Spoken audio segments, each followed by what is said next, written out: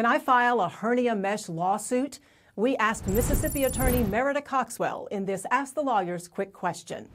As far as eligibility, that is something that we do not know until we get a client's case, look at what product was implanted in their body, look at what symptoms they're having, and then get our medical team to evaluate it based on the criteria we have to decide whether or not we think the injuries the client has are growing out of or a part of that product. So that's it's something that's very hard to tell people about. I can say if you have constant infections and you're, say, 6 months post-op, but yet you're still having constant infections, if you feel that the mesh may have rolled up or clumped up in your body, and sometimes clients can feel those things, that might be easy for us to say, yes, we think you have a claim. But until we get the medical records and look at the records with our experts, it's very hard to say.